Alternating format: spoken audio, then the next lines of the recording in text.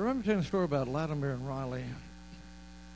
They were priests that came to know Christ as their Savior, and they rejected Catholicism and began to stand for truth and preach truth, and they were arrested and condemned to burn at the stake if they did not deny Christ. And I believe it was Riley that was a little bit frightened about it, and Latimer told him to play the man, not be afraid, that they would start their fires would start the smoke from their own lives would start a fire in England that would never go out, and it did. When you bury someone in America, you go to the Washington Monument up here, you go to Arlington Cemetery, you've got nice graves that they preserve and take care of. John Knox is buried under pavement, and Riley and Latimer is buried under a street corner. That's the respect England has for great men of God. And that's the very respect that Lot's trying to push here in our country about truth and right. So let's get serious about the Lord. I don't know. I don't guess we're going to get it, are we, guys? Oh, go ahead. Imagine living in a country with over 56 million people, where the vast majority has little or no interest in God or the Bible, and the fastest growing religion is Islam. In this country, less than 6% of the entire population will attend a religious service of any kind. Hundreds of churches have been sold and turned into mosques, pubs, or housing developments.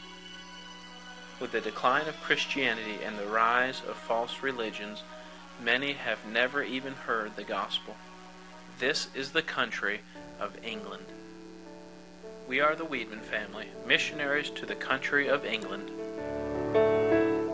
I'm grateful to God for the privilege of growing up in a Christian home. As a child, I attended Calvary Baptist Church in Ypsilanti, Michigan. I was saved at the age of 9 after a Sunday evening service.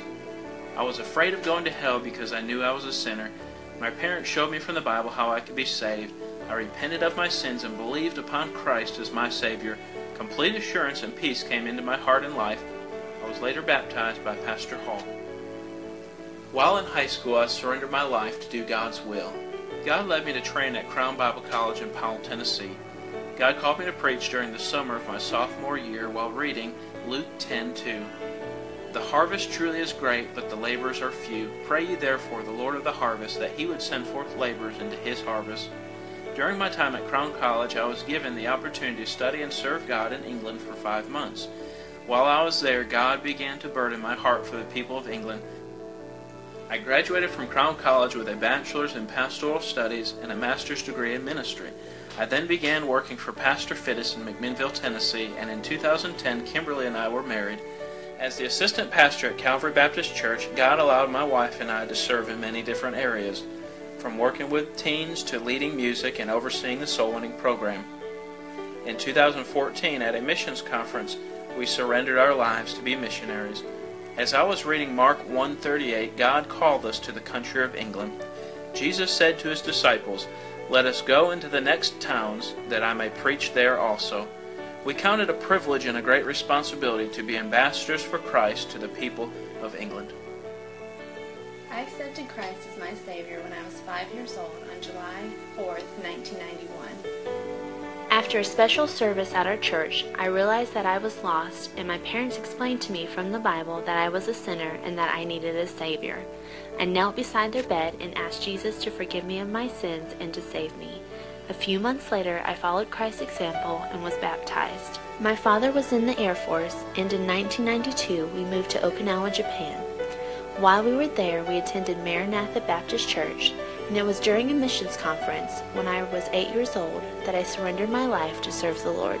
In 1995, my family and I moved to Powell, Tennessee, and we began attending Temple Baptist Church. I met Jamie while I was attending Crown College of the Bible. We were married in August of 2010, and I joined him in McMinnville, Tennessee. As a young teen, I would hear English missionaries speak of England's great need of the gospel, and the Lord began to place a burden in my heart for the people of England. I had already developed an interest in the country of England as a young child due to my grandparents being British and my mother being born in Cambridge, England. We are humbled and excited that the Lord would choose us to help spread the gospel to the people of England. England is located in Europe and is part of the United Kingdom. The entire country could fit into the state of Florida, yet there are 3 times as many people living in England. Among its beautiful scenery and historic castles are well-known places such as the Tower Bridge, Westminster Abbey, Warwick Castle, and Buckingham Palace. England is also known for its worldwide influence through the University of Oxford. The city of London is one of the most ethnically diverse cities on earth, with over 300 different languages spoken.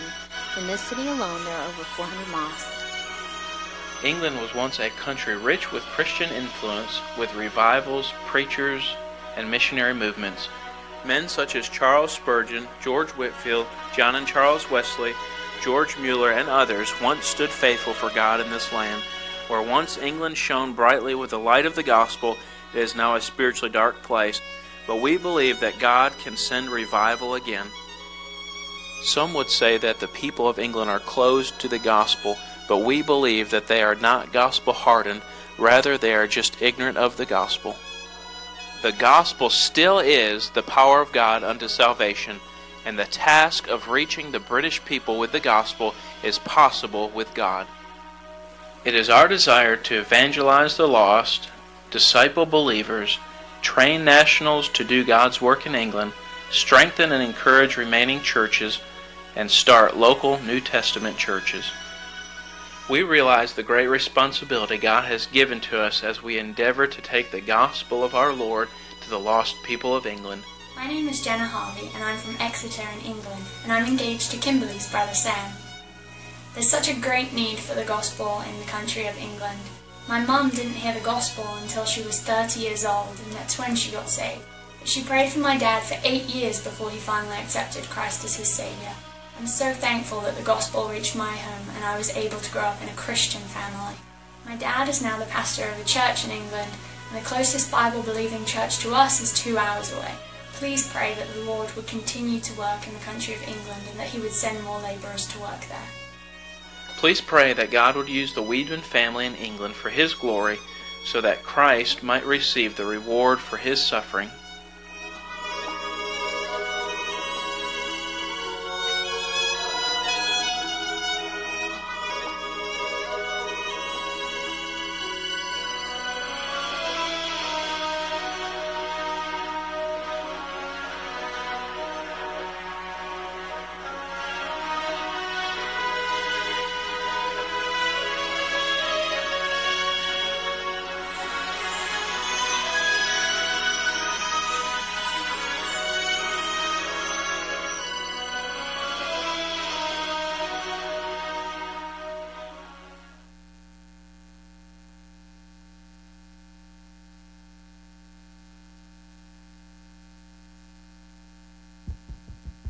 Hey, say, don't you love the way the English speak?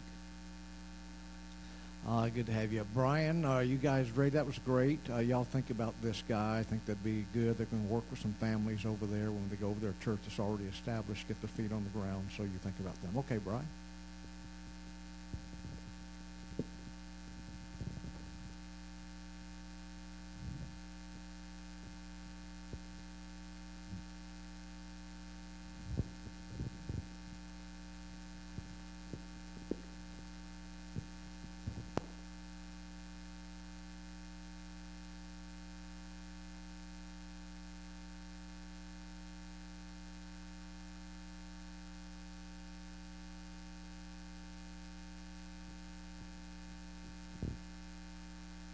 All right. You guys come on in and have these guys, once they get up here, can have a seat. We got some slides that we're going to show you. We had a theme for the week that we went up north and traveled all around, and it was that you were created for a purpose. And we always try to do a theme, and all the lessons tie into it, and everything we did, we try to tie this into it. So I'm going to flash through some pictures to start with, and some of the young people have a few things to say. We got some scripture to quote for you, and a song. But let me just kind of give you a glimpse into the picture. Now, some of these pictures you've probably already seen, those of you who are on Facebook and Instagram and, social media. But on Monday, we gathered. We left the church here. This is the group. We're missing a few of them tonight, but we had a good group. And Brother Rob came up, led us in a word of prayer. Wasn't quite awake, but he still led us in a word of prayer anyway to pray for our trip.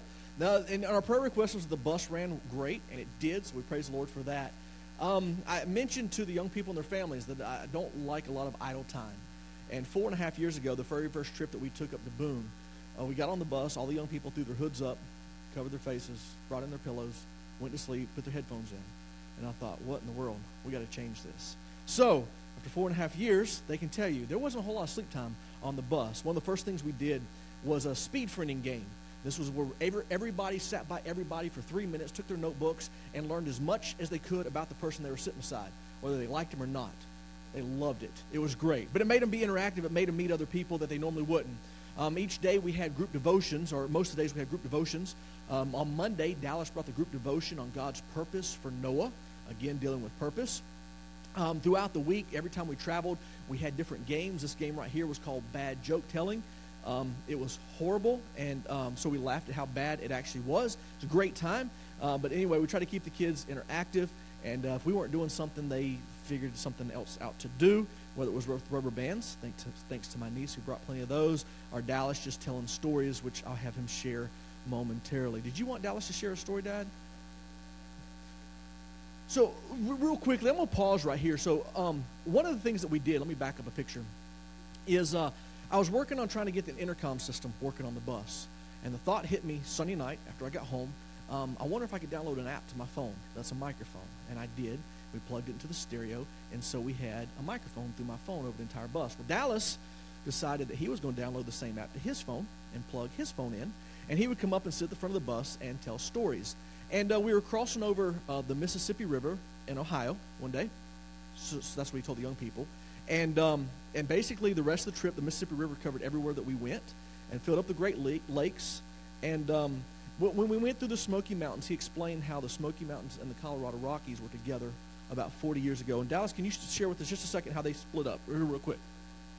Well, yeah, that's true. About 40 years ago, I was up there with my grandpa. He lived on the Smokies. One night, great earthquake came, separated them. Then in the middle was the Grand Canyon that separates what are now known as the Great Smokies and the other mountains that were mentioned. I don't remember what they were, but it's kind of how it happened, and that's pretty much it. You guys must make him nervous. Like, his stories would go on sometimes 20 minutes, and one day he sat there for an hour solid, and all the kids are glued to him. We actually canceled games to let Dallas keep telling stories, but that was fun. And Pastor Rob, that's probably the reason your boys wanted to stay on the bus and hear a few more stories of history and geography and all that stuff, all right? It wasn't all fun and games. We also let them watch both of these DVDs. Noah's Flood, Washing Away Millions of Years, is a great DVD. If you haven't seen it, it's in the library. And the second one that we watched on Thursday was the Creation Seminar by Dr. Kent Hovind. When we got to the Ark, it was pretty massive. It was neat watching the kids' faces just walking up to it. 510 feet long, 85 feet wide, 51 feet high, 5 stories. And it's just a huge, huge thing. There's a lake, if you can't see from the TV, there's a lake in between us and the boat. That's how far back the boat is behind us. We walk all the way around it. I've got a few pictures going through it. Some of the young men wanted to show their strength, failed mightily, but it was a great picture. And just going through the boat, we locked a few of them up. Pastor Rob, that's one of yours again. Devin, here's the other one in there. And I happened to see this picture, green beans. Really? I mean, of all the vegetables they could have taken on the boat, I don't think that was accurate. But anyway, we'll move on. What was neat is walking through the boat and through the ark and just seeing all the different things, whether it be murals, whether it be the life-size replicas of people, their living quarters, and how they might have kept the animals. And for me, being a youth director, what was awesome is having the kids ask me questions. And probably for the first hour and a half, it felt like all I did was just answer questions about the Bible. I don't know about you guys, but I don't know how often your kids come up and ask you questions about the Bible or for an hour solid. So it was awesome, and then you start giving an answer. You'd have 3 or 4 of them gather around to listen, and I loved it. It was pretty neat. On Tuesday, we had a little bit more fun. We went to Kings Island. It's a theme park. We rode a lot of roller coasters, and yes, I stole some of these pictures off of Snapchat. You'll ask me how I did that later, but I did. So the very first roller coaster, we walked through the door. We jumped on this one right here, the Banshee, and I looked at Sydney, who wanted to ride it, and she likes, what's the one at Disney World that you like? Space Mountain. And I said, honey, I said, are you sure you want to ride this? Yes, sir, I want to ride it. I'm like, Space Mountain is like a Ferris wheel compared to this roller coaster we're about to get on. That's fine, I'll ride it. When it ended, after she screamed for 2.5 minutes, she's yelling, Space Mountain's a Ferris wheel, Space Mountain's a Ferris wheel, Space Mountain's a Ferris wheel. And then she was done for roller coasters for a while. But then we had other guys that got off the roller coaster. This was Jalen, and that's a rainbow coming out of his mouth. But all of them, we did have one young man that hugged a trash can for the next 20 minutes. But anyway, it was all fun. We threw him back on roller coasters, kept them going, and we rode lots and lots of roller coasters. Tyler's face, a little panic there, but he still got on the roller coaster. They didn't have all roller coasters, but they had a lot of them. Some guys did a few different things. We had a blast with the kids there. I asked Katie why she gets in so many pictures. She photobombs everybody, but then didn't want to get up and say anything tonight. But anyway, finally they began to wear down. They were getting tired. We finally called it a night. And yes, that's me behind the counter making drinks. The kids thought this was great. We got to Steak and Shake right across from our hotel. It's late. We've been at the park all day from 10:30 that morning, 11 o'clock that morning, and it's now at almost 10 o'clock that night. And for 20 minutes, they didn't bring out a drink. So I just went over and asked the waitress, I'm like, look, I know you're short-handed. Would you mind if I make these guys drinks? Here's the list. Help yourself. There's cups. There's ice. So I went back there and made drinks. Ashley came back there and served them, and the young people thought it was hilarious. I did not get tips, so we'll pick those up later. For those guys that know me, I try to plan out every detail of every day, like I don't like a lot of free time. And then something like this happens, and you can't plan for everything. Sometimes God throws curveballs into your schedule and your day, and he takes over. But McKenna ended up in the hospital. You guys know that. Pray for her that the infection goes down so they can get that stent removed this week. Right, McKenna? Pray. She wants that thing out of there. She feels like something's poking her in the kidney always, so y'all keep her in your prayers. In between running back and forth between the hospital, I had to take the young people to the Creation Museum that day. John gave a devotion. This is actually a game time, but I didn't have many pictures of John. He actually gave a devotional that day on God's purpose in creation, staying with the theme of purpose. Both Dallas, John did a great job. Andy was with us as well. We showed a video when he got up and gave the kids a challenge off of that as well. Andy and Kathy had to head up the Creation Museum. I had to miss that day running back and forth to the hospital. But it's pretty neat. Hopefully some of the kids will talk about that in just a few minutes. Camel rides, supper. You know, this right here, the reason I took these pictures and put them in here is Golden Corral actually turned out to be an answer to prayer. You see, we were supposed to be traveling Wednesday night, and I was going to do the Creation DVD on Kent Hovind. Well, we're stuck in Cincinnati an extra day, and we left the Creation Museum at 3:30. I don't know about you, but it's kind of hard to come up with something to do with 28 people in a hotel in a foreign city for an entire evening. And it's not like I can put them down to bed at 7 o'clock. It's not going to work with teenagers. And so you begin racking your head, and I began praying for answers. And I went and talked to the hotel staff, and I said, listen, can we use your meeting room? I just want to have like a little church service with the kids. And sure, you can have it for $200. You can use our breakfast area where everybody's walking through. And so I met with all the room leaders, and I'm like, I guess that's what we're going to do. And I was praying about it, and the Lord said, why don't you go out to eat and let's see what happens. So we went up to Golden Corral. Didn't even ask. They put us in their private room. I asked them, I said, can we shut the doors and have a little church in here? And they said, sure, take all the time you want. So I closed the doors, and I got to preach at them. It was great for about 20, 30 minutes. And as I'm closing the doors and sliding all the seats over, they're looking at me like, what in the world are you doing? But anyway, Golden Corral was an answered prayer. And this picture right here I loved. I don't even know if these girls knew that I took their picture. We challenged them each day to read their Bible. We gave them a chapter to read. We also asked them, we gave them a notebook and a pen, and we asked them, we said, when you read your chapter, find one thing in it that stands out. Just write down one thought that stands out. And it was neat. Thursday morning, I had been out at the bus. I came walking in, and I see these two young ladies sitting there eating their breakfast with their Bibles, their notebooks, and their pens, taking notes. I don't know about you guys, but that's pretty awesome. And that's worth, to me, this whole trip. And I could have cropped the picture a little bit tighter, but there's a TV in the background. They forgot the TV and got in their Bibles, which is what we need to do. So this was Thursday. We made it down to Pigeon Forge real quick. This is hard to see, but up here in the very top, basically the Alpine coaster is like a homemade roller coaster off the side of a mountain. And yes, parents, I know you guys were praying, so I knew it would be fine.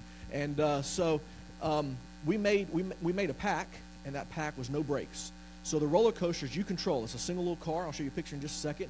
And you have a brake on it, and you can go whatever speed you want. And I called them all in. So listen, charity pack, no brakes. I mean, don't whip out on me. So some of them came down like 4 minutes behind the next car. I didn't hit the brakes. Whatever. And others are on their bumper. But anyway, this is some of them. Aaron looked a little petrified. But anyway, he did good. Some of them were laughing. Some of them might have been crying a little bit. But have him rolling in. Don't really know what John was doing. But anyway, he's up there as well. That evening, we went to the island. Did this great mountain wheel. We did roller coasters on Friday. We had a lot more fun with them. We took them to a number of different attractions. The girls may have screamed a whole lot through some of these. But then I've got a few more pictures here, and then I'll turn it over to the young people in just a second. I wanted to put some of these pictures as the Wax Museum. They were just weird. So I saw a whole different side of our young people that I didn't know existed, and I thought I knew them pretty well. But, yeah, these are some of the pictures right here. And Amy's trying there. That's the muscles there. So Micah doing the Titanic, Dallas, our ladies showing what they're made of.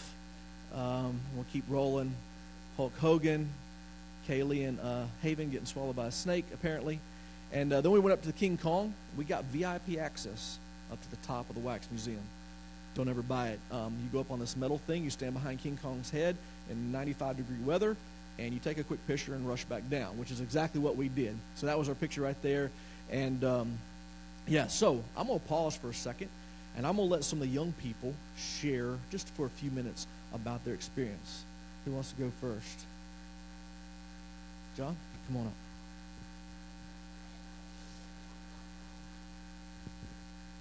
One second. Oh man. Sorry about that. All right. It was a great week. It was a lot of fun. I hope you guys enjoyed the kids being away from the house and everything. We enjoyed them. We had a lot of fun. The part that stood out to me the most was definitely the ark, because I know that I see it in like little kids' book. The ark's not that size. It's not, the animals aren't falling out of the boat as they're sailing away. I knew it was big, but it didn't really dawn on me how big it was until I actually got there and saw the ark. That thing was massive. It was big.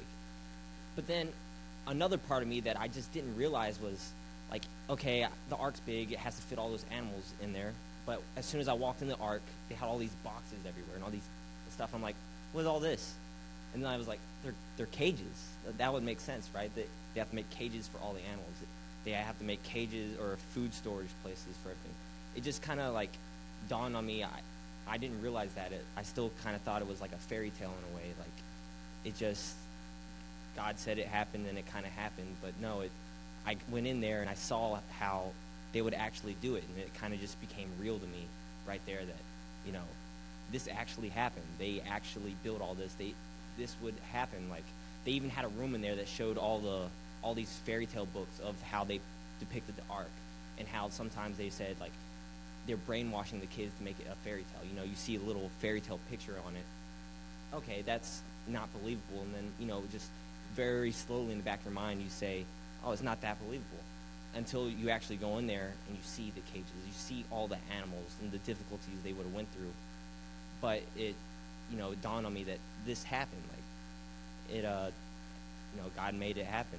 They built it, did a lot of work, but it obviously could happen. So to me, it just, wowed me that, I just didn't realize that. I believed that the flood happened, but in the back of my mind, I still kind of was like a fairy tale in a way, So it opened my eyes more than I could have imagined. So if you haven't been in the ark, I would definitely recommend going there. It's amazing. Alicia? You can stand there.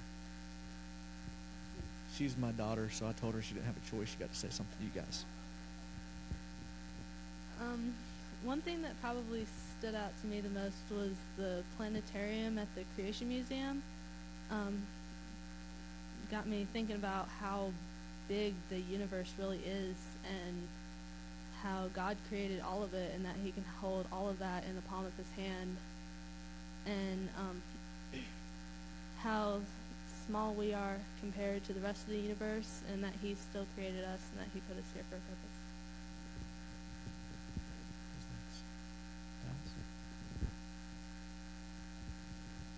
All right, I just want to thank y'all for letting us take your kids for a week. No, wait, that can't be right. No, yeah. Some of y'all should be thanking us for taking your kids for a week. Yeah, Rob. Okay. No, we had a good time. Kept them occupied, kept them thinking. Challenged them every day with the thought. One thing that I just thought about, which was pretty cool. Tuesday, went to the amusement park. It was hot. We had to stand outside in lines with people we didn't know. But Monday, the Ark was air conditioned. Wednesday, the Creation Museum, it was air conditioned. And we got to learn about God. So I think that's a little bit better than an amusement park where you had to stand in line to get on a roller coaster for about a minute and a half. I just got to say. Yeah, I think got to know some of the kids a little better, and hopefully was a witness to them. And then again, thank you for letting us have them. Thankful that the bus ran the whole time, and that the air conditioner worked on the bus. Really like air condition. It's really nice. It's really nice. I want to thank Brian for all the planning and all the stuff he had to go through. He had a list of everything detailed, and yet again, when difficult times came, we had to change our plans. He stayed cool, calm, and collective, and just worked it out. And thank him, thank the pastor for letting us go. Thank all of y'all.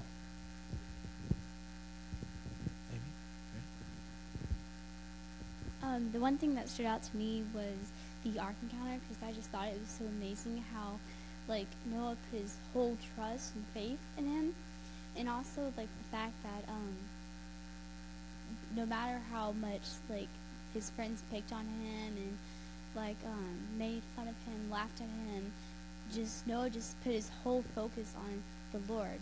And I just thought that was pretty amazing, like, how, like, when God tells us to do something, that we need to listen to him, and no matter what people tell us, that just put our whole focus and trust in the Lord. And I just thought that was amazing. Anything, Micah?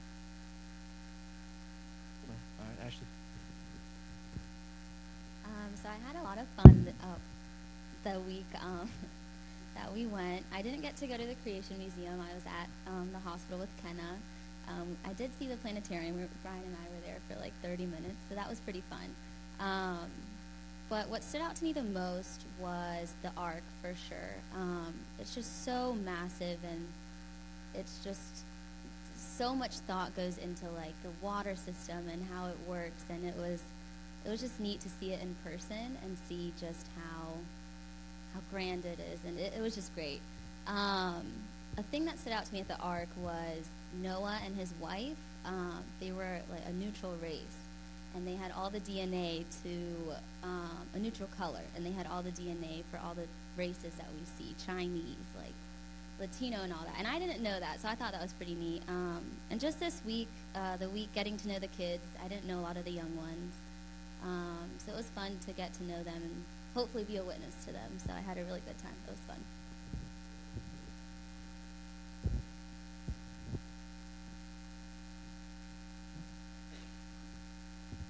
So what was amazing was the Ark. It was, and like Amy, my sister said, that Noah put trust in God. I mean, as the friends would mock him and make fun of him, he still said, okay, you'll find out that, God's bringing a flood, and it's, it's not a joking matter. But he just turned to him, like, he just let them live their lives. But it was amazing that he did everything that God commanded. He put his trust in God. He said, okay, Lord, you want me to build an ark? I'll do it. And he didn't complain that, what are we going to have to eat? Because God had food already there, and he prepared. And it was kind of amazing that the ark, and also it was so big. It was like, when you stand there compared to the Twin Towers, that was kind of a big ark, and it was amazing.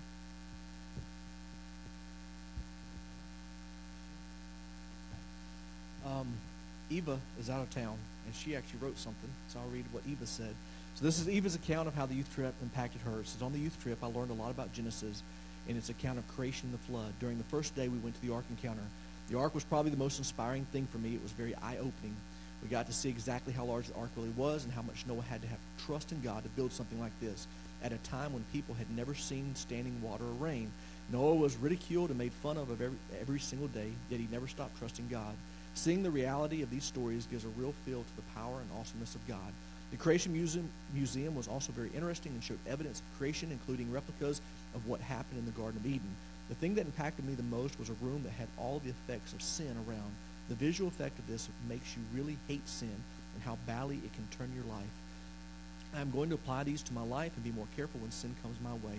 We also watched a light show in the planetarium that was really cool. The whole trip was awesome and educational. I hope to do something like this again. Thank you, Brian and Kathy, for all the hard work you did for us. We loved it. So that was from Eva. And last, Kathy, want to say anything? Okay. There's an obedient wife for you.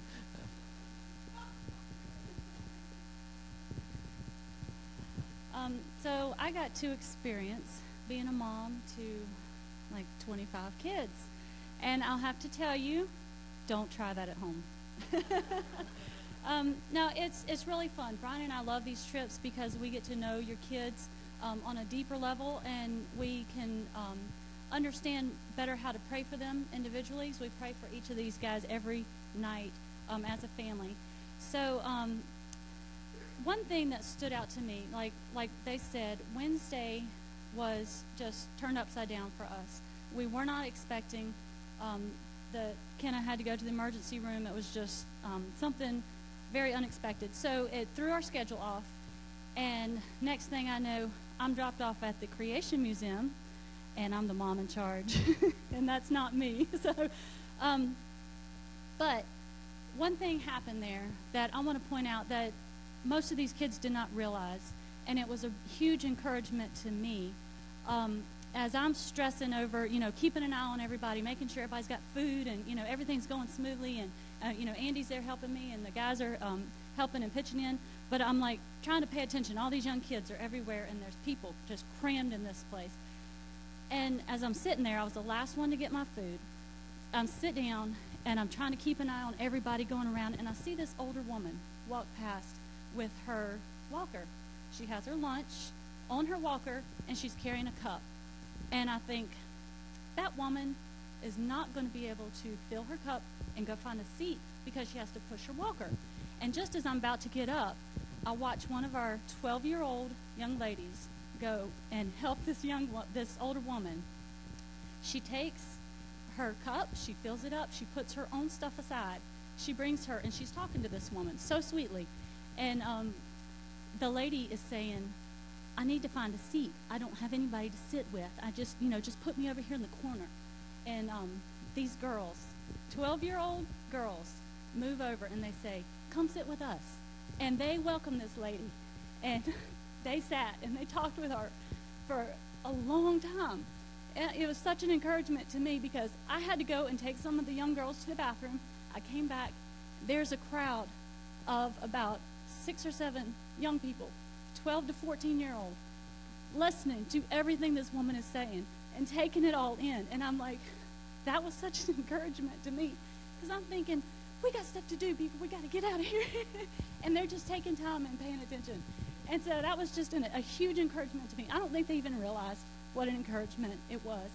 And then later that night, I got to spend some time talking because we were stuck in Cincinnati. I got to spend some time with the young girls, and we get to see the struggles that they go through and difficulties that they face on a day-to-day basis. And it just opens our eyes to see, these kids all need love. They need our attention, and we need to be praying for them each and every day. I hope each of y'all understand these kids need prayer. They face a lot in their lives, in their young lives. So we appreciate you giving your kids to us. We had a blast. We really did.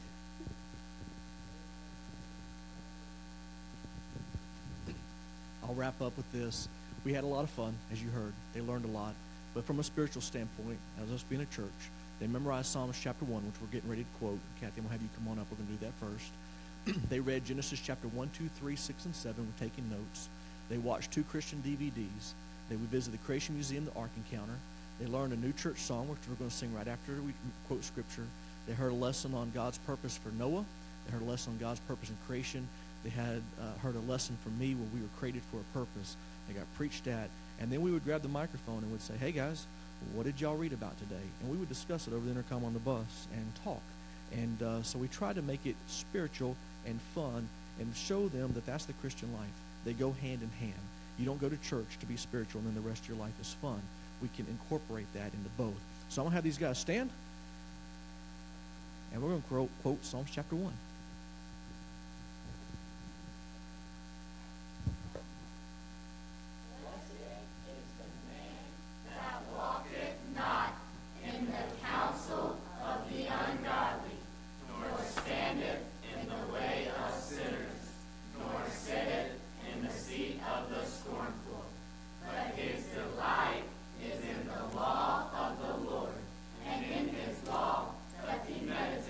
Day and night.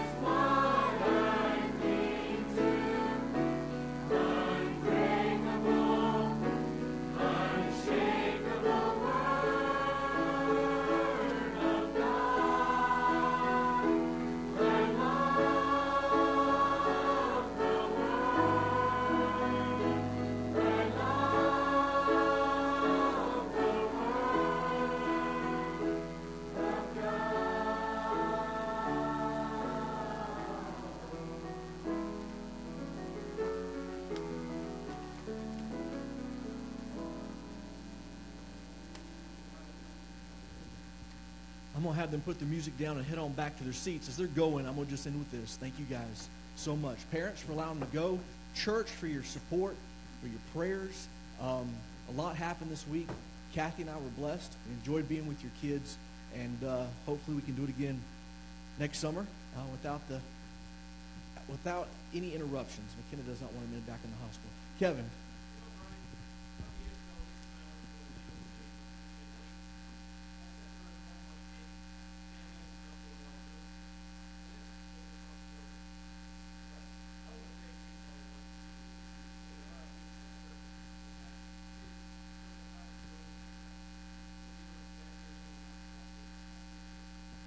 And don't think I did it alone. I had a lot of help. Andy was there. Dallas and John and Ashley, of course, are in the college and career class. And when I was talking to them, and they're like, "We're too old." I said, "Look, I can use leaders. Young people look up to leaders, and you guys can come. It's a different mentality. You're not coming to goof off with the kids and have a blast, although you're going to have fun. But come and be leaders." And I appreciate. Of course, my wife was actually the one that taught them that song while we were driving. I just get to stand up here and look good. But anyway, so thank you once again, church. Ushers, if you guys can come on forward. Chad, you guys are going to sing. Sorry, I'll turn that back over to you. You guys can come on up.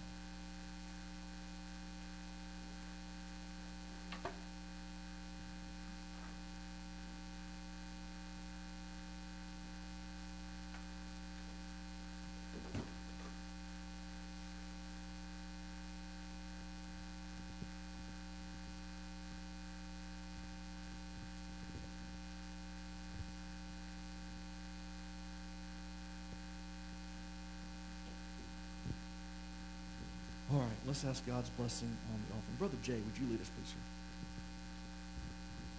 Lord, again, we do thank you for just giving us this church, Lord, and giving us the young people that are still here, Lord. There's so many churches that don't have young people in them. And we're just thankful that they stay here. They look to you. They look for your strength. And, Lord, we just thank you for the leaders that are here in this church, Lord. We just thank you and praise you. But now, Lord, we just thank you for the gifts we're about to receive. We do pray that they're used for your glory. And we just thank you and praise you in Jesus' name.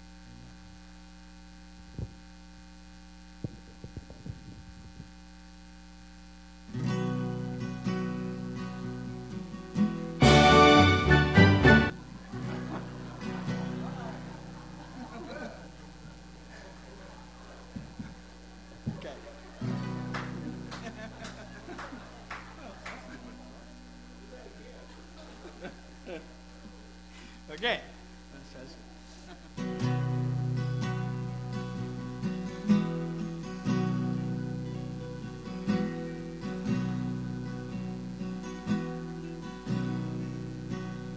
David sang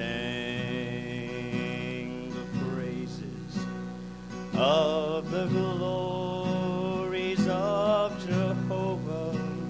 Paul preached that all is lost, save knowing Christ. Little John said he's precious by leaning on his bosom. So for a moment, may I humbly testify. Did I mention that I love him and how I worship and adore him when I can see no way he makes a way? And did I mention that he's been faithful to every promise he ever made me? I love him, and that's all I want to say. And how many sermons can be preached about this Jesus? How many songs can be sung about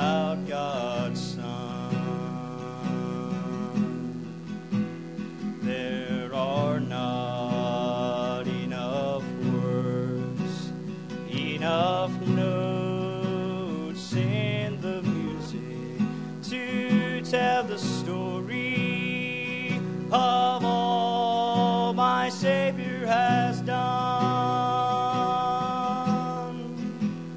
Did I mention that I love Him and how I worship and adore Him when I can see no way? He makes a way. And did I mention that He's been faithful to every promise He ever made me? I love Him, and that's all I want to say. And did I mention that I love Him and how I worship and adore Him when I can see no way? He makes a way. And did I mention that He's been faithful to every promise He ever made me? I love Him, and that's all I want to say. I love Him, and that's all I want to say.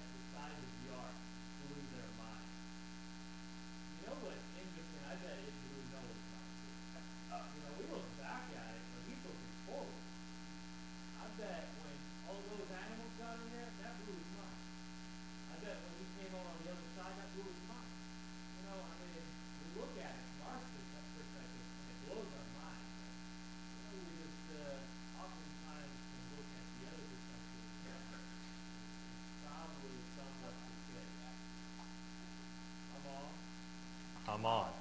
There we go. Whew. We're going to go to camp meeting preaching with outside in the forest. James chapter 1. Why don't we just go there?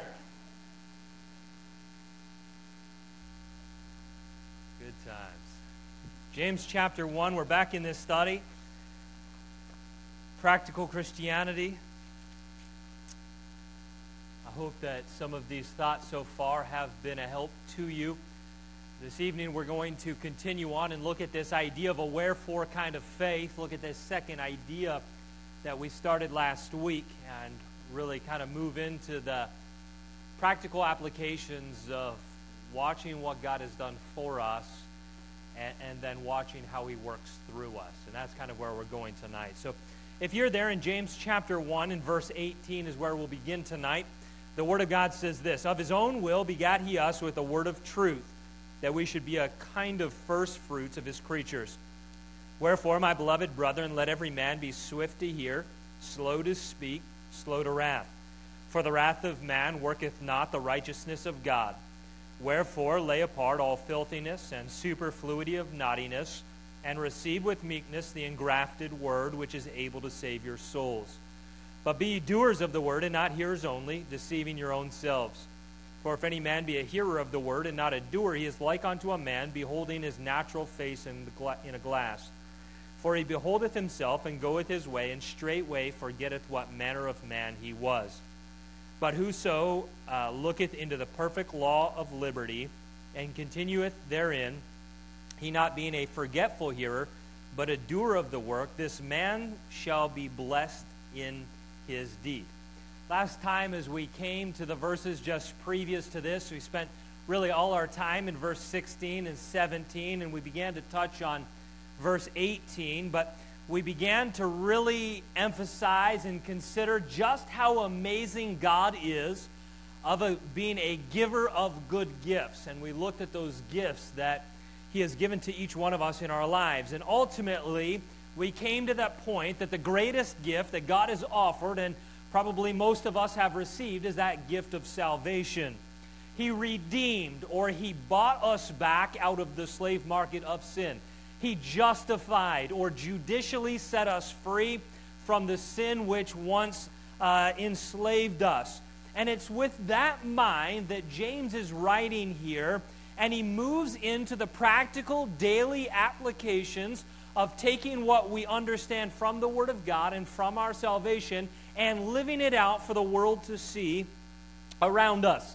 And it's there as we come to James chapter 1 and verse 19 that we read that word, wherefore, causing us to go back and look at what he had just said so we understand why now he's saying what he's saying. So because God has made you one of his own, you ought to walk, James says. We are not listening close to God or removing wrath from the heartbeat of our life. We are not putting aside worldly ideologies or actions to win God's great gift of salvation, but because of God's great gift of salvation.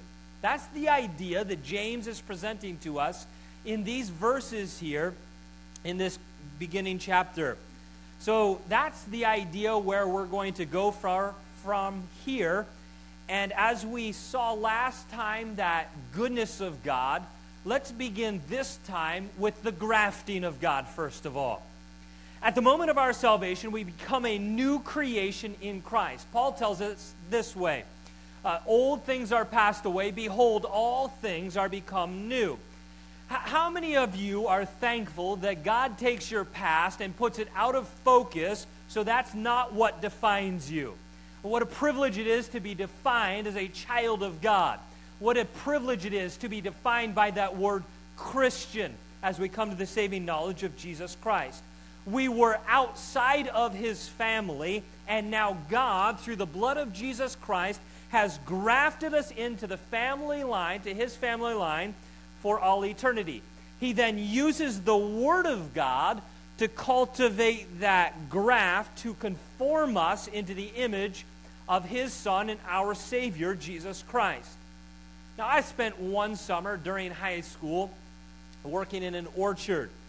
And as I look back, it was not fun at all in the summer heat to be out in that orchard working on those vines.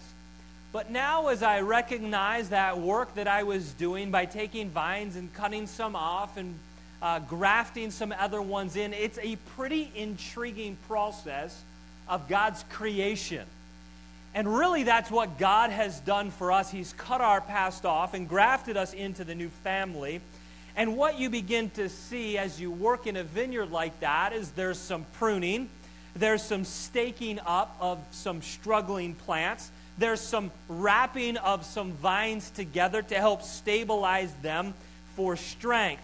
And as you look at all of that pruning and staking and grafting process, it really is amazing to watch God do that in our lives as well and the lives of Christians.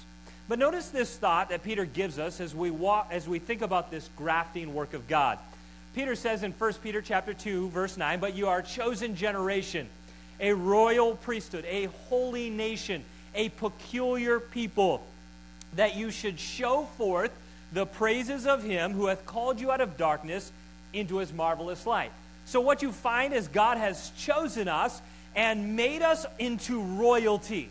He has challenged us to become something that is holy and one of those special purchased possessions of God.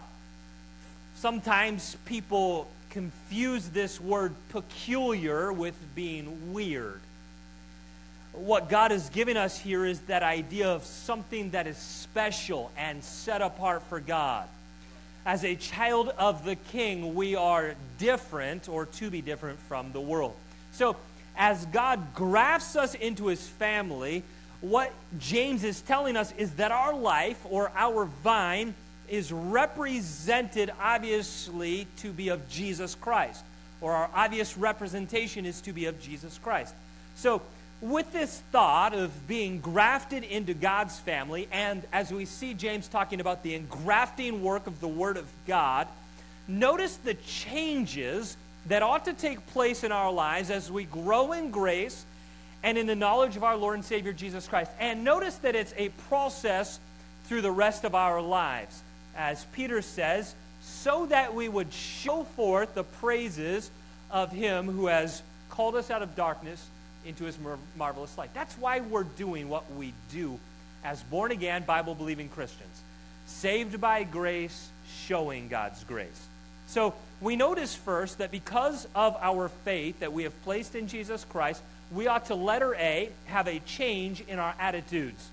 James tells us that this change is going to take place, number one, by being intentional in our hearing. For sake of time, I'm just going to look at this verse from one point of view. But you notice these words in verse 19.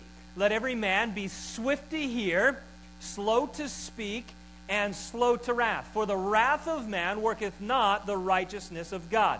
Now, our main thought reading these verses is with interaction with other people. We have to keep our mouth closed and listen to other people. But let me ask you this question. Have you ever sat down and read the Bible and argued with God about it? You know, it's easy sometimes for us to say, God, I see what you're saying, but really this is the 21st century. I see that you wrote that years ago, but really are you asking me to do this in my family? And sometimes in our flesh it's easy for us to argue with God. There's millions of people all over the world that do this every day. Maybe you've interacted with some of these people as you've tried to share the gospel with them. And what you find is that they are more interested in telling you that they are a good person. They're more interested in telling you that God, the God that they believe in, doesn't send people to hell. Or that they have their faith and you have your faith and all faiths are going to be okay because God is loving. They're arguing with the Scriptures because they're unwilling to hear the Word of God. These people, as they argue, are arguing about the way of salvation. But look at what James says in verse 21. It says we ought to receive with meekness the engrafted word which is able to save your souls. This word meekness gives us the idea of being humble, which helps us to understand that thought that Jesus said to his disciples in Matthew chapter 18, verse 3 and 4. Verily I say unto you, except ye be converted and become as a little child, ye shall not enter into the kingdom of heaven. Whosoever therefore shall humble himself as a little child, the same is the greatest in the kingdom of heaven. Now, isn't it interesting? We talk about dying and resurrecting our old fleshly nature. But isn't it interesting that as we come to the saving knowledge of Jesus Christ, we humble ourselves as a child, and then many a times we resurrect this idea of adult, and we argue with God all the time about what he's trying to tell us as we grow in grace. He says we ought to stay humble, and we ought to hear, be swift to hear what God is telling us. So we see this need for us to humble ourselves and to understand who we are and not be argumentative and become wrathful in what God is saying. You see, for some reason, our sin nature that we're born with indulges in this argumentative, combative attitude, and if we're not careful, that argumentative person will miss salvation, and that saved person who still stays argumentative with God will miss his sanctification process. Now, I can only imagine what's going on if my wife's watching by live stream, or what my family is thinking as I talk about being less argumentative. You see, I have this spiritual gift of explaining why I'm always right. How many understand that gift? I'm just trying to help people understand, but you know, the older I get, the realize how little I am right. And so I think I'm getting better in this argumentative process. And I think I'm being a little bit swifter to hear and slower to speak. But what this world cannot give anyone is the principles they need to have a change of attitude so that they can become more like Christ. So we have to come to God's Word and with meekness be quick to hear so that we can grow in grace, so that we can hear what God would have us to, so that we can be more and more set apart into His image. Now notice what Paul says about the Christians at Berea. Probably a very familiar verse to most of us. Acts chapter 17, verse 11. These were more noble than those in Thessalonica. It says, in that they received the word with readiness of mind, and they searched the Scriptures daily whether these things were so. They received with readiness what was being taught to them from the Word of God, and they went about their business, searching the Scriptures daily and making sure they were told the truth. Now just pause for a moment and think about how much better we would be in every area of our life if we just listened more to the Word of God. Think about our relationship with our spouse. Love, submit. If we would listen and obey, how much better that relationship would be. With our children, provoke not to wrath. Honor thy father and mother. With your neighbors, love your neighbor as yourself. And so we begin to realize that the Word of God has a lot to say about our attitudes. And what we can begin to see is we can begin to see our shortcomings, and we can begin to see where God wants us to go. And we begin to think to ourselves, that is way too daunting. Why even try? Let me ask you a question tonight. How much would change in your life if you just allowed 5% more of yourself to be swift to hear? Just take that baby step and become more swift to hear what God has for you right now. Don't, what is that saying? It's easier to eat an elephant one bite at a time. You know, we look at the daunting task, be perfect as I am perfect, and we think, whew. But what about just taking a 5% step tonight and becoming a little bit more swift to hear and slow to speak? Now, we must not take for granted the spiritual tenacity and the complete dependence on the Holy Spirit that it is going to take to disengage our mouth and fully engage our ears. How many agree with that one? I'm talking about tenaciously fighting against the mind to run away with our thoughts before we've even finished the whole verse that we're trying to read. This is a trait that must be learned and mastered because we do not grow up with a listening ear. But consider just how important this idea is. Jesus said to the church many a times and to those believers in those early days, he that hath ears to hear, let him hear. He said that some 15 times throughout the New Testament. He said it to every church in the book of Revelation in those first 3 chapters. He says, listen, I have something for you that's going to help you out. So he that hath ears to hear, let him hear. Now Jesus understood the human struggle in the human spirit, that combative attitude towards change. But he also knew that there were going to be those that would hear, so he wanted them to hear so that they could have a change and grow up in Christ. Now, think about this. As we think about this idea of sitting up and paying attention, think about the condemning statement that Jesus made to the multitudes in Matthew chapter 13. Why don't you flip there real quickly? Matthew chapter 13. And I want you to see this.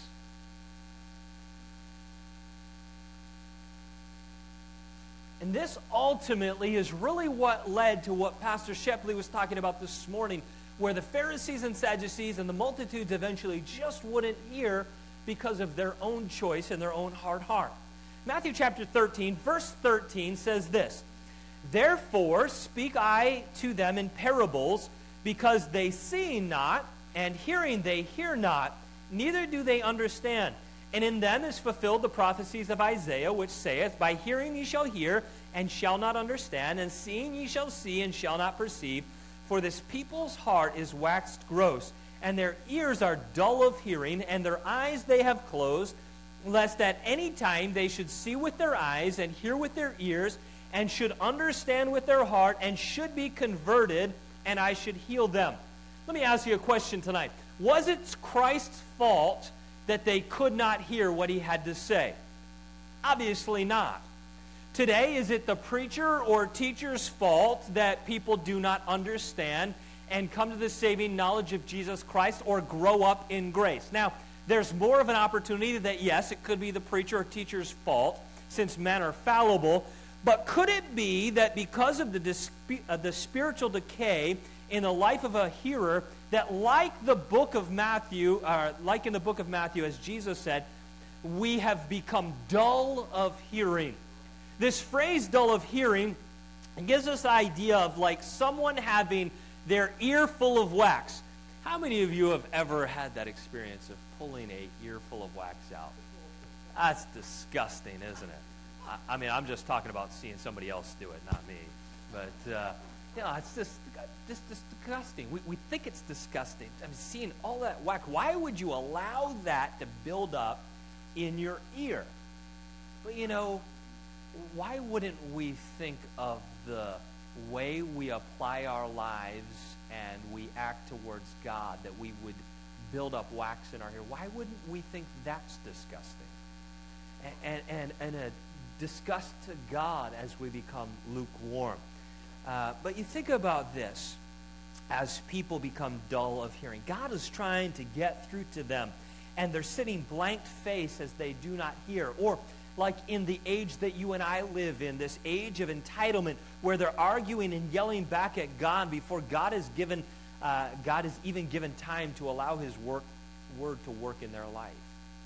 It would be good for us to listen to phrases like Job told his friends in Job chapter 13, verse 5. "Oh, that you would altogether hold your peace, and that you should, and it should be your wisdom." Or as Solomon said to his son in Proverbs chapter 17, verse 27, "He that hath knowledge spareth his words, and a man of understanding is of an excellent spirit. Even a fool, when he holdeth his peace, is counted wise. And he that shutteth his lips is esteemed as a man of understanding." We would do well to become better hearers and become more intentional in hearing the Word of God. If we are going to live in this wherefore kind of faith, we have to have a change of attitude and become intentional hearers of the Word of God. And as we become intentional hearers of the Word of God, we can take that step and letter B, become intentional or have a change in our actions. Our attitude to the Word of God has changed, which then allows us to hear what the Word of God is saying, and hear specifically what James has been told to write or instructed to write. And what we find then is we can have a change in our actions, first of all, by being intentional to lay aside sin. Paul and James give us very much the same instruction for every believer. James uses this statement, lay apart, where Paul says in Ephesians chapter 4, verse 22, put off. He would say, put off concerning the former conversation or the former lifestyle, the old man, which is corrupt according to the deceitful lust.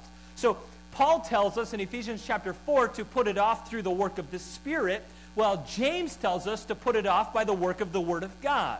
And so you see these two working together, and the challenge that we're given as born-again, Bible-believing Christians to intentionally lay aside the sin that we once enjoyed, or intentionally lay aside the sin that the world tells us is okay. There's a kid's song that I'm sure many of you have sung in the past. These things I used to do, or the things I used to do, I do not do them anymore. The places I used to go, I don't go there anymore. Now, it's not a popular philosophy today, But we understand for the cause of Christ, there's some things we are to set aside. There are some things that we are to put off so that we can shine as lights in a dark world. So we see this intentional laying apart. But what? What is it that we're called to lay apart? Well, James answers that for us in verse 21. Wherefore, lay apart all filthiness and superfluity of naughtiness, and receive with meekness the engrafted word which is able to save our souls. He tells us in verse 20 as well, this is our first point, we're to lay apart wrath. Now we're going to come back to this idea a little bit later in our study, so I'm not going to touch on that tonight. But you see, second of all, that we're to lay apart all filthiness. We could say dirtiness or impurity. We are touching the world and we need to be cleaned regularly. It's like taking a shower after a day of work. We're washing off the stink of the day. How many of you are thankful tonight that the person sitting beside you washed the stink of work off before they came to church? We ought to want to wash the stink of sin out of our lives because of what Jesus Christ has done for us. We ought to be just excited about allowing the work of God in our hearts help us to lay aside that filthiness, as we are excited when our child comes home from work and they just stink to high heaven. And we're excited when they go to the shower before they come and interact with us. And we ought to be excited about the work of the Word of God doing it in our lives so that we would lay apart this filthiness. But look at this as well, as he says, and we see thirdly, letter C, all superfluity of naughtiness. Now, superfluity and naughtiness are two words that we don't use very regularly in our world today. James, as he uses this word superfluity, is giving us this idea of something that is done in abundance, or as Strong's defines it, superabundance. So what he establishes is that we are to set aside something that we have done abundantly, and he ties that to this word naughtiness. Now, we have downplayed the intensity of this word naughty as we talk to little babies and little children, but this word gives us the idea of evil or wickedness. Strong's defines it as depravity, trouble, evil, malice, and wickedness. So, essentially, James is saying we are to lay aside the overflowing wickedness that has once ruled our hearts. And that's ultimately what we're to be involved in. Now, obviously we can walk through the Word of God and we could spend months really going through this sanctification process of what God is asking us to lay aside. But flip over just real quickly to Ephesians chapter 4, and let me just give you a couple quick, brief thoughts. You're thinking to yourself, well, what would we consider evil or wicked? What would we consider filthiness? What am I supposed to be putting away as a born-again, Bible-believing Christian? Paul gives us a very concise overview here of some things that we could do well to put aside or to lay apart. There in Ephesians chapter 4, in verse 23, if you're there, you see these words, "And be renewed in the spirit of your mind, and that you put on the new man, which after God is created in righteousness and true holiness. Wherefore, put away lying, speak every man truth with his neighbor, for we are members one of another. Be ye angry and sin not. Let not the sun go down upon your wrath. Neither give place to the devil. Let him that stole steal no more, but rather let him labor, working with his hands, the thing which is good, that he may give to him that needeth. Let no corrupt communication proceed out of your mouth, but that which is good to the use of edifying, that it may minister grace unto the hearers. And grieve not the Holy Spirit, whereby you are sealed unto the day of redemption.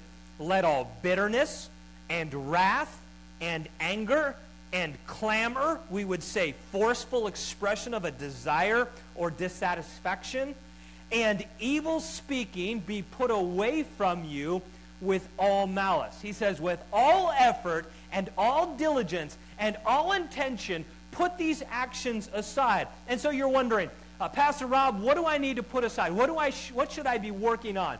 Just underline those words, circle those words, highlight those words, and ask the Lord to work in your life. Is there some area of improvement that I should be putting these things aside in my life? so that again I can show the world that I have fully placed my faith in Jesus Christ, and He is the reason why I'm putting these aside. I'm not putting these aside to look good. I'm not putting these aside to show that I'm more spiritual than anyone else. I am putting these aside because He is my Savior, and He is setting me apart for His honor and His glory. So we see this battle. And how many would you agree in this simple few verses, these 8 verses that we just read in Ephesians chapter 23, how many of you can see that battle? Anybody see a battle? I must be wicked. I mean, there's a battle right there. I mean, you think about that. Evil speaking. Pastor and I were just talking about this week. It's easy to speak evil of someone because it takes no investment in our lives to help that person get better. We just tear them down and make ourselves look better. But He says, put it aside. Don't speak evil. That corrupt communication. I mean, it's easy for us to go with the flow and use cutting words and use funny things that are depraved in their nature, these statements.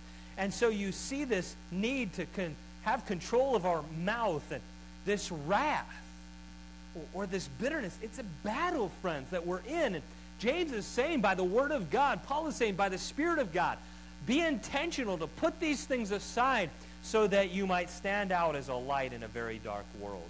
Now, I believe James gives us an idea of how to continually lay these things aside, how Paul continually helps us to put these things aside.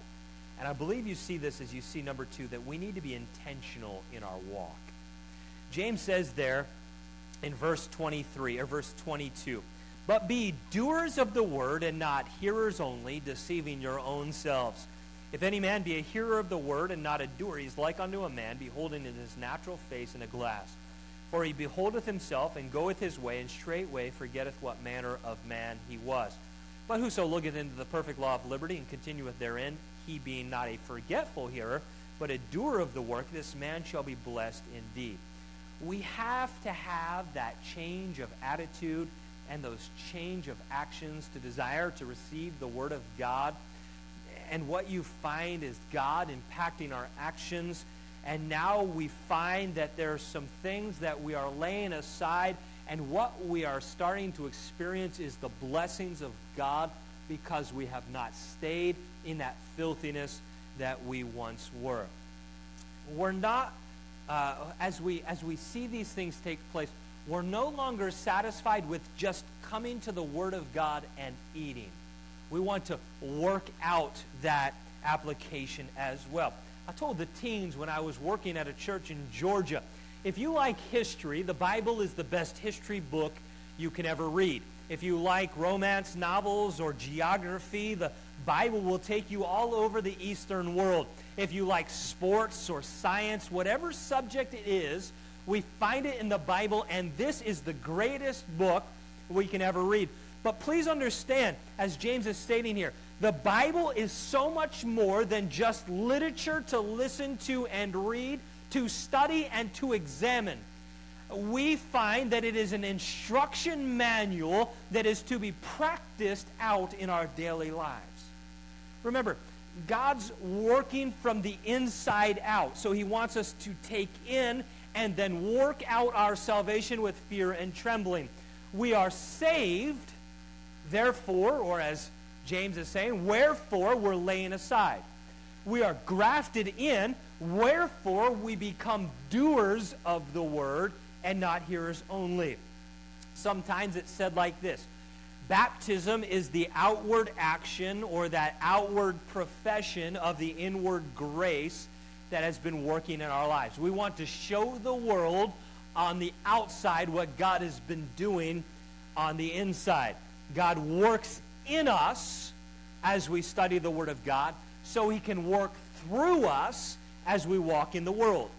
And so as we see what James is saying in verse 22 through 25, we could say this is where the rubber meets the road for our faith.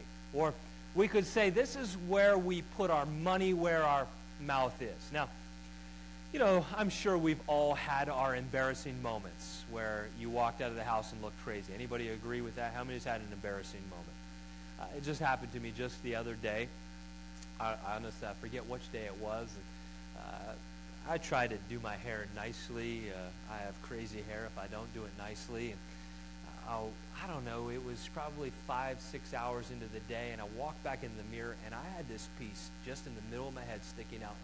The first thought was, how many people saw me with that single piece of hair sticking out? You know, I mean, it just terrified me. So, I mean, I'm trying to wet it down and get it down. It's not laying down. I don't know what to do now, and I just worked at it. You know, we, for the most part, are intentional with our physical lives. We don't want to look silly. We want to look presentable as we leave our home. We take the time to look in the mirror and make sure what is in place and out of place. And if it's like our hair, we reach into the drawer and we grab a brush and we do whatever we can to get that fixed. We ought to want with the same tenacity to display for the world the glory of God as we want to display the glory of the outer body that God has given to us. And so we see this need for us to be doers of the word and not hearers only. And so we need to search the scriptures daily to find the daily principles for life and godliness. And we need to put into action what God shows us. We fix what needs to be fixed and strengthen what needs or seems to already be strong. And we battle day in and we battle day out to do for God because of what God has already done for us. Next time, as we move more into the practical do's, as James carries on through verse 26 and verse 27, what we're going to see is that James is going to give us the opportunity to live out our faith in a way that's going to impact multitudes of people. But understand tonight, as we think about this, as James tells us not to just be a hearer and a doer, how many of you just absolutely love people who are hypocritical? There's not a single one of us. And so we ought not to be hypocritical in our faith and intentionally hear God's word and not do anything about it. Yes, we need to be intentionally hearing, but we also need to be intentionally doing as well. I want to encourage you as we begin to close, because I don't want you to look and say, well, I'm failing in this and I'm failing in that and I'm struggling here and this is a mess. When I was working with those plants during that summer in that orchard, I'll tell you this, I did not remember one vine that was grafted in, that was grafted fully and produced fruit before that summer ended. So we need to be careful that we are not so extremely hard that we have no hope in Christ. We have all hope in Christ. It is God that works in us and through us and for us, for his honor, for his glory. But I will tell you this, there were changes in that graft. And this is where the older I get, and please, guys, I'm not going fruity here, but this is the older I get, the more I appreciate journaling and really giving yourself the opportunity to look backwards. Here is who I was last year. Is there a change today? If there is no change, I can begin to ask God, God, why is there no change? I have been grafted. I do believe that your word is able to be that water and that nutrients for my soul. Why? Or I have grown. God, I'm excited for what you're doing in my life. I'd challenge you, put some goals, put some effort to this. Put some tangible ways for you to assess, am I truly growing in grace and in the knowledge of our Lord and Savior Jesus Christ, or am I just a sitter, soaker who will become sour? Because that's what sitters and soakers become. They become sour because they're so full of everything that they should be doing that they are not allowing themselves to allow it to work out, that they become that critic. That nobody is as good as them, and nobody can do it like them. We need to be doers of the word and not hearers only. I challenge you to check your growth. We're going to get dirty, and we're not going to have it all together on the day, or we didn't have it all together on the day of our salvation. But if God is working in you because of what he has done to graft you in, you should see God working through you as you work out this grafting process as a child of his. See the privilege that we have been given to live in a wherefore kind of faith. I challenge us to say, God, I am so grateful for the salvation you've given to me. I want to be that light that shines in a dark place because of what you've done for me. I'm not doing it to win your salvation. I'm doing it because of your salvation. And what a privilege that we have to have a wherefore kind of faith. We don't have to go out and kill people if they don't turn to our faith. We don't have to go and break arms and legs for salvation.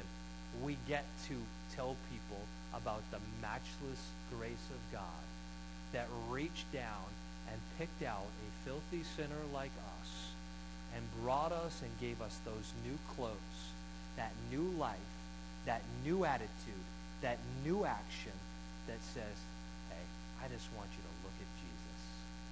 That's what it's about, and that's what this doing of the word is about. It's not to make us look weird. It's to make God look amazing, just as he is. Our heads are bowed, our eyes are closed as Brian comes to maybe lead us in a brief hymn of invitation. We won't draw this out, but maybe God's been working on your heart. There's some things in your life that maybe you saw in Ephesians chapter 4 that you'd like God to begin to work on your life tonight. I'd encourage you to give that over to the Lord. I'd encourage you, if you've realized, you know what, I've just been excessively eating from the Word of God, but I really haven't been applying the Word of God to my life.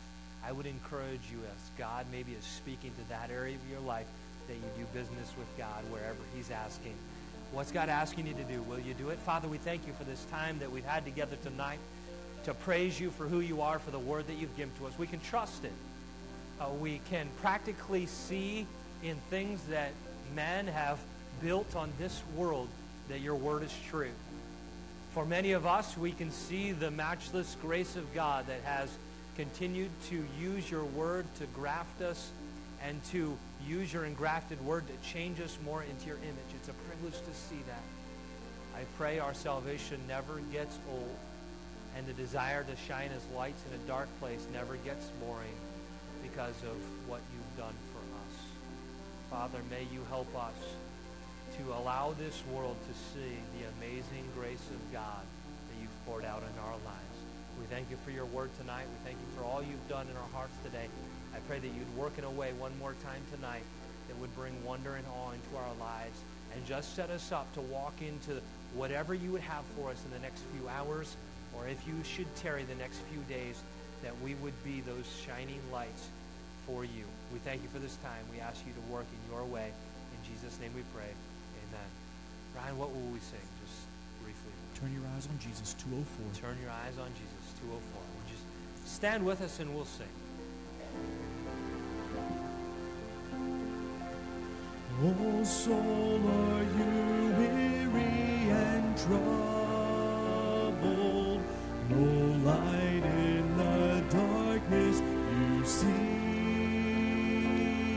There's light for a look at the Savior, and life more abundant and free. Turn your eyes upon Jesus, look full in his wonderful face, and the things of earth will grow strangely dim in the light of his glory and I want to thank you for being here tonight. How many of you jumped into that texting that we explained last week and received a text this afternoon? Anybody? I just want to let you know we're not going to bombard you with texts on your phone over and over again. We're just going to help you remember, hey, there's a missionary presentation a little bit early tonight.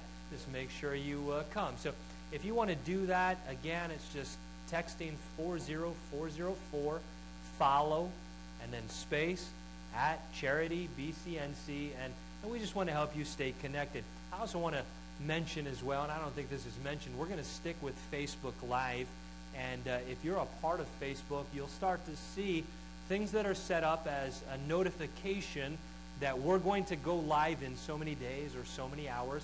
If you want to share that and invite people to that can't get to a church to engage in our church, we'd love to have them. And it'll still be on YouTube the following day, Lord willing.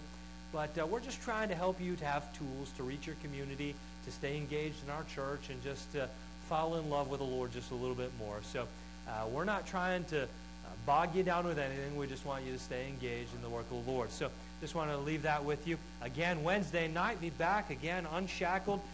Hear about a great message on love. Anything else tonight? All right. Well, let's just be dismissed in prayer. Brother Ray, would you dismiss us tonight?